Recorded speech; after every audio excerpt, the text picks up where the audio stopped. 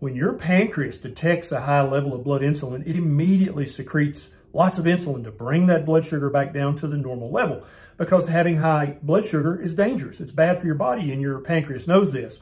So it secretes insulin to pull your blood sugar back down. But if you're eating basically 6 high-carb meals a day, then you're spiking your blood sugar multiple times a day, and that's keeping your insulin level chronically high.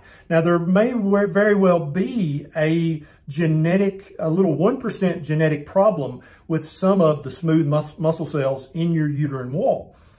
But that's not what causes fibroids. What causes fibroids is the chronic hyperinsulinemia that basically turns on the genetic trigger in these cells and makes them start to grow. A fibroid in your uterine wall is just a conglomeration of poorly formed muscle cells. That's what it is.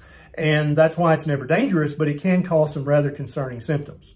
It's highly likely that eating a low carbohydrate diet, like a ketogenic diet or a carnivore diet, is going to slowly shrink your fibroids over the coming months. So they're not going to go away overnight. It's going to take a few months to help shrink those fibroids. So especially if you've already been to your doctor with symptoms and you've been diagnosed with a fibroid or 2 or 3, try a 90-day trial of a low carbohydrate diet, like a ketogenic diet or a carnivore diet.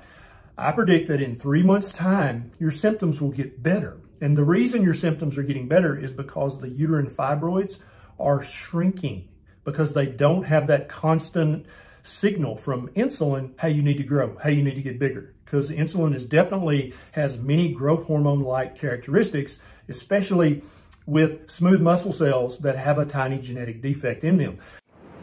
Annotated and summarized, easy to share with loved ones. The description below the title for this video has these summary points.